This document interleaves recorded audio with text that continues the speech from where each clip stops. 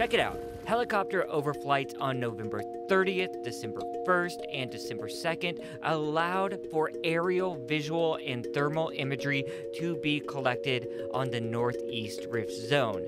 Yeah, so the thermal camera that we use from the helicopter is used to map the flow outlines accurately because they're warmer than the surrounding lavas.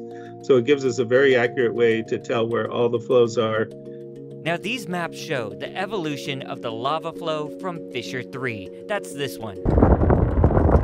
As of Saturday, it remains the dominant fissure and the only active one feeding the flow, which is now narrowed down to a single vent and is continuously fountaining, is built a cone that's about 150 feet tall. So let's take another look at these new maps. The color scale ranges from blue to red, with the blue colors being an indication of cooler temperatures and the red colors being a sign of warmer temperatures. Here's how HVO Scientist-in-charge Ken Hon described how the lava is moving today. Slowly creeping across that area, it continues to spread out, and our modeling suggests that it will continue to spread even more and thicken on here and go very, very slowly. Models run out as far as 2 weeks from the beginning of the eruption still don't have it touching the saddle road.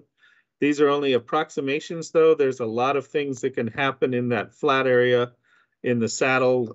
The flow could branch. The flow could branch up slope of it.